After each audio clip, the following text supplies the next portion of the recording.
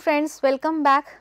Let us continue with our discussion of positive organizational scholarship. We started with a discussion about some correlates of POS and we discussed about organizational resilience. Today I will talk about organizational virtuousness.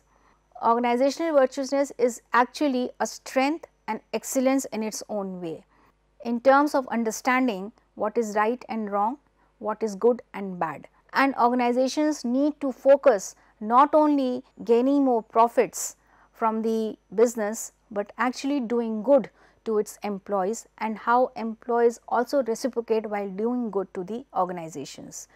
So, organizational virtuousness is a component of positive organizational scholarship which is rooted in Latin word virtus meaning strength or excellence in terms of doing good to the employees and employees in return also do good, but there is no self interest. So, Plato and Aristotle described virtuousness as the desires and actions that produce personal and social good. That means, it is based completely on what an individual feels, what if one has done good to us, then how we can do good to the other person.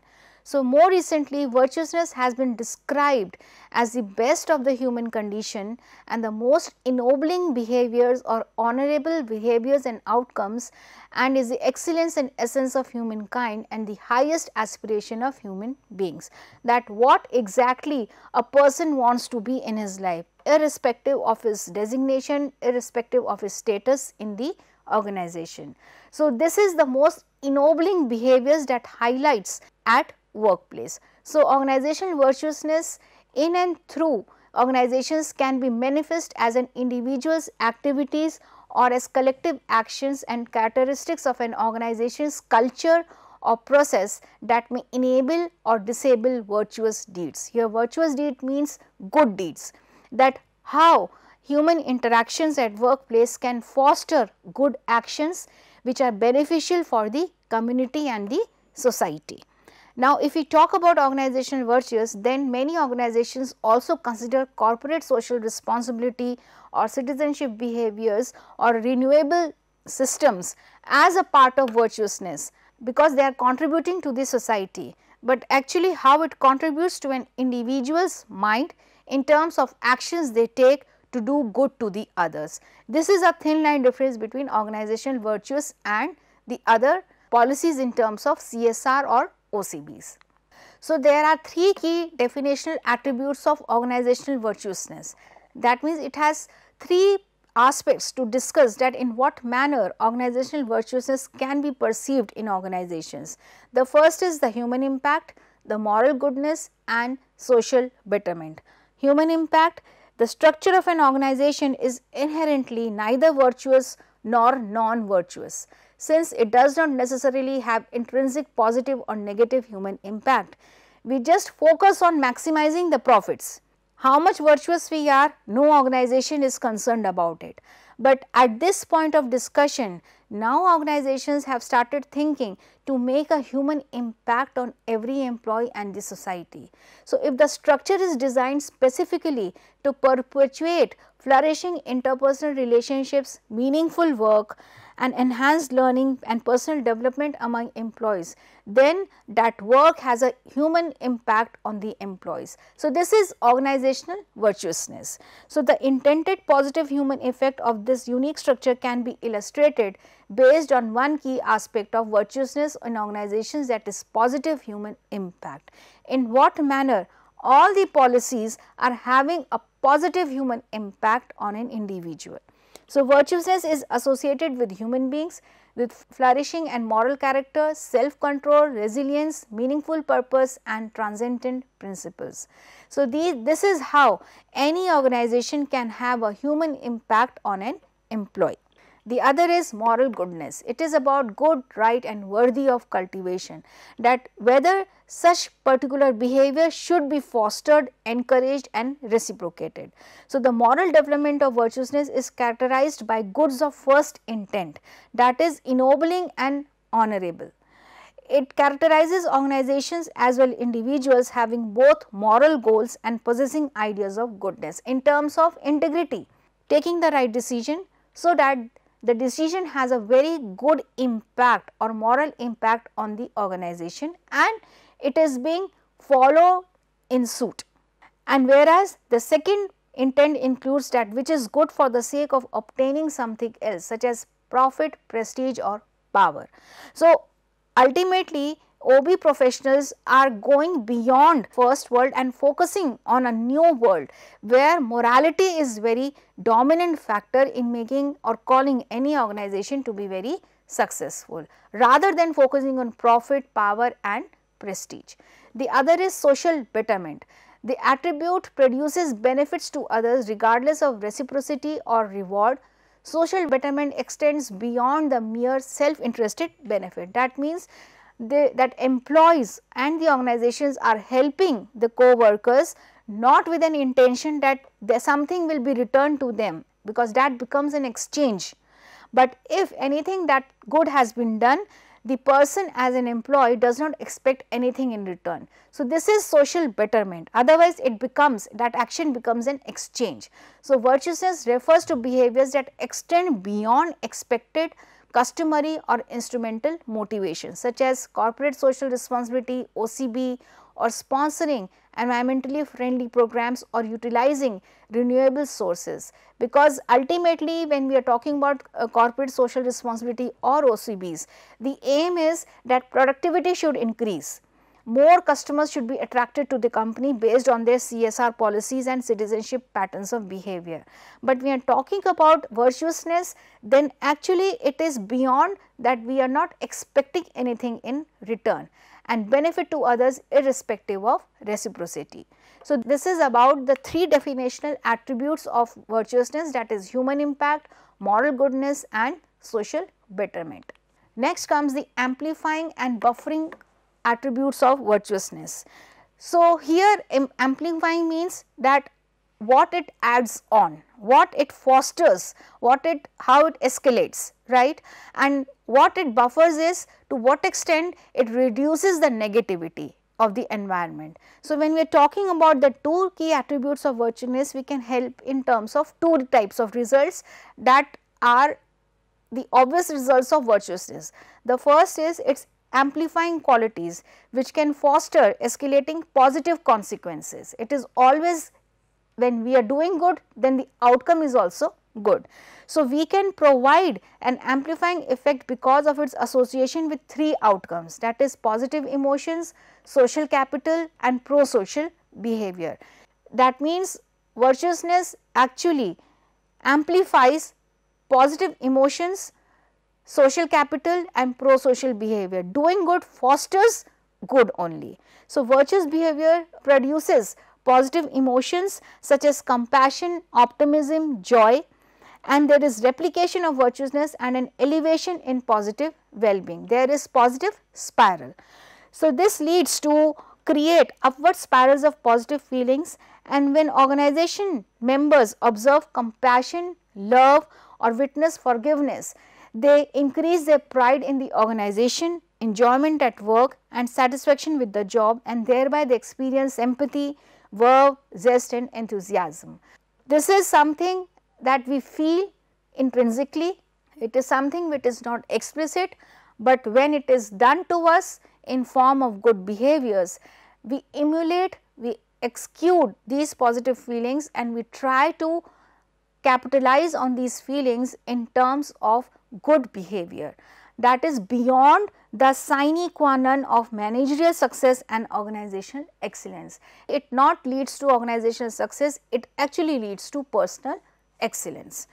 Thus, amplifying quality of virtuousness and positive effect is similar to the heliotropic effect. Heliotropic effect means here that any organization where the environment is life giving, where there is more positive energy, members or employees are also attracted towards the same energy and reflect the same life giving energy to the organization.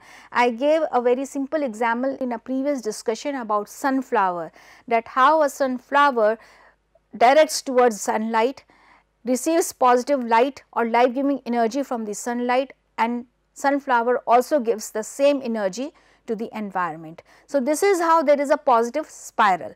So, it is a heliotropic effect, life giving energy to each other, and this is manifested tendency towards that which are positive and away from that which is negative. And so, experiencing virtuousness produces a self reinforcing effect, doing good and feeling good and then doing good. So, it is a self reinforcing effect that we are away from the negative and we are way towards the positive. So, this is the positive emotion element when we are talking about the amplifying qualities of organizational virtuousness. The second is the social capital. Here social capital means not only about interpersonal relationships, what we feel as an employee out of those interrelationship in terms of caregiving, in terms of trust, in terms of empathy. We have good relationship with every employee, but what we feel, what we get out of that interpersonal relationship, that is the social capital in terms of caregiving, in terms of respect, in terms of empathy, in terms of trust, and that builds high quality relationship among organization members. So, there is more freedom to exchange ideas and opinions, there is more flow in the communication of information, the experiences are positive, full of positive energy, and there is a desire to strengthen the relationship because there is a fear for not losing any good relationship and exchange more valued resources. So, here the valued resources are empathy, caregiving, respect and trust. Hence, organizational virtuousness enhances social capital and in turn organizational performance. Initially it was policies and procedures to organizational performance, now it is that what a person feels intrinsically at workplace and how it enhances performance. So, this POS is a mediating factor in certain situations. So, social capital in organizations reduces transaction cost, facilitates communication and cooperation, enhances commitment, fosters individual learning, strengthen relationship and involvement, and ultimately enhances organizational performance. And members of the organization experience a compelling urge to join with and build upon the contributions of these others. In other words, it is that when they feel good, the members also try to reciprocate while doing good to the others while not expecting anything in return. So, there is a human connection and a spiral virtuous actions that are being fostered at the workplace. Pro-social behavior, virtuousness fosters pro-social behavior, that means to benefit other people. People have some genetic impulse to help others. They will not think that what will be the outcome of helping them, but genetically they become so impulsive to help the other person.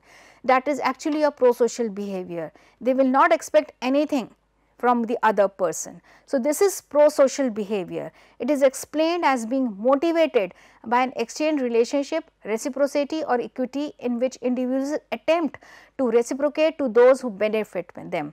That is an exchange altruism, that you are helping and you will get something in return.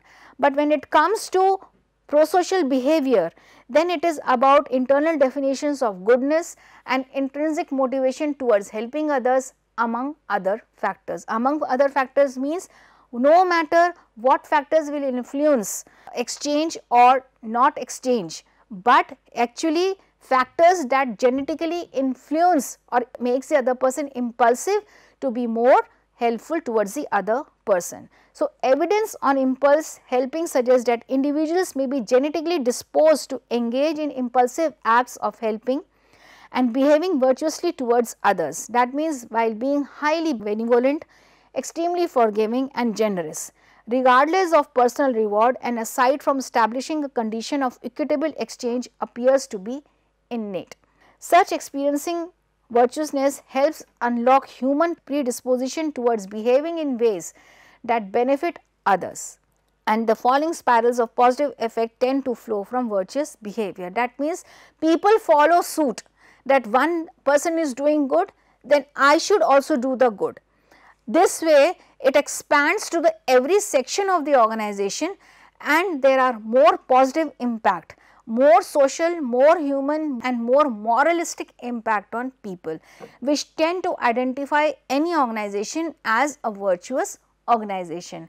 And there are instances when employees experience such or exhibit such kind of virtuousness that they have high commitment to stay connected to that organization.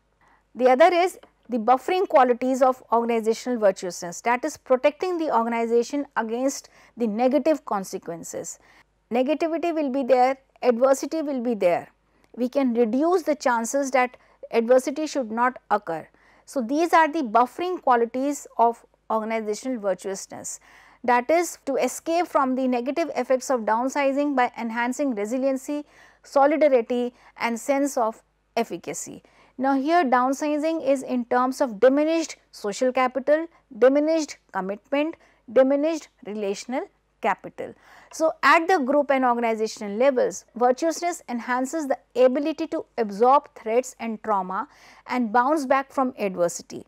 That means they become more adaptive, which we have already used this term, the adaptive aspect, and serves as a source of resilience and toughness, helping to preserve social capital and collective efficacy. Here the idea is that when we are talking about organizational virtuousness and in the times of adversity, how individual and group members tend to preserve social capital and collective efficacy of the group and the organization while becoming more highly resilient, because any extraneous stimuli or any situation can hamper the composition or the structure of the group or the organization. To protect the group from these kind of adversities, group members become more cohesive to protect the collective efficacy and the social capital of the organization while becoming more resilient. So, while being more resiliency, we can reduce or buffer the negative impact of any adverse situation. Thus, virtuousness help foster strengthening, replenishing and limbering processes that create group and organizational resilience. Now, here the strengthening means to become more robust, replenishing means to renew the process to avoid or reduce the effect or buffer the effect of negativity, and limbering, that warming up the organization at different levels or prepare them to face the challenges. So, virtuousness strengthens organizations by providing a clear representation of what is desirable, aspirational and honorable in the organization. For example, while protecting the image of the organization for not being tarnished. So, doing good and receiving good will help to maintain the strength of the organization. These become later on in long run as the working standards of the organization while strengthening the members. This virtue serve as a fixed point in a sea of change. For instance, fixed point of that we have to maintain a fixed level, a fixed point, that we will not fall below that point. They create a benchmark. They have a mark that where they have to maintain that kind of ennobled behavior to receive that respect or maintain the respect of the organization. For instance, all navigators require a standard or a benchmark that does not change in order to steer a plane, a ship or an organization. There has to be a standard which has to be maintained to overcome the adversity and at the same time to maintain the quality of the performance of the employees and at the same time the social and relational capital. So, thus helping organizations maintain the capability to effectively steer their way through conditions of unpredictable changes. That is, no matter how much adversity any organization would experience, but they will function at a particular level or raise their bars beyond that benchmarking. The other is that it helps replenish or renew organizations through association with positive effect, social capital and pro-social activity. It is a matter of being highly cohesive while being so reciprocal in their nature that even if they observe and experience positive energy, then they also reciprocate in the same way. They are renewed in their behavioral patterns and it enhances the human capital needed to capably absorb or recover from damage. That means, the psychological support that members receive from each other during the adversity, during the times of adversity, that renews the organization's association with positive effect. Already members are connected to each other, they are highly cohesive, but during adversity, at the time of adversity, they exude more positive effect, so that members become more resilient and adaptable to new changes.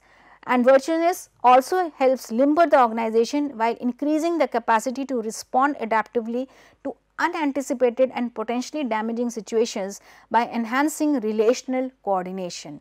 When the more relational and social capital is being generated, then there is another kind of process that initiates within the organization, that they warm up the members in a way, or it is a retreat for a member based on the positive experiences that they receive from the organization during crisis, and how they renew their psychological forces to overcome that adversity. So, organization reinforce these buffering elements through a variety of process and structures, including open communication, empowered and cohesive groups, conducive reward and recognition, clear statements of value and vision, and opportunities for interpersonal interaction. Now, that means these positive effects can only be experienced when the process is very much reinforced in a way that buffers negative effect and fosters positive effect through proper or positive structural process. So, this process and structures help facilitate the development of virtuousness and hence the capacity to overcome the deleterious effects of downsizing, namely the destruction of the relationship, trust, loyalty, information sharing, teamwork, and escalation of deception, rigidity, conflict, and vindictiveness. Here in organizational virtuousness point of view, here downsizing does not refers to any downsizing in terms of financial losses or turnover, increase in turnover intentions. It is about social, relational and human capital, downsizing of social, relational and human capital. So, we can conclude that virtuousness in organizations represents a set of activities, values, emotions and consequences that are positively deviant. It focuses on ennobling and uplifting aspects of the human condition more than achieving effectiveness and profitability. That is not the focus of organizational virtuousness or POS, that the focus is on effectiveness and profitability. It is more focused on human, social and relational capital or aspect of organizations. Virtuousness is intrinsically motivated and it is oriented towards betterment of human beings who are employees at one point and extend beyond the immediate concerns of self interest. That means organizational virtuousness under the umbrella term, that is POS, then it actually thinks about beyond going the self interest and most importantly focusing on its impact on humans. It investigates the positive, life giving, virtuous aspects of organizations, an important area of study, which is an important area of study for organizational scholars, and requires more researchers to identify that what behaviors can be enabled at workplace, which makes employees first of all as human, and organizations also contribute to the betterment of employees in transforming them or transcending them as real humans. So, we are through with this discussion. I will continue the same module in the next session. Thank you.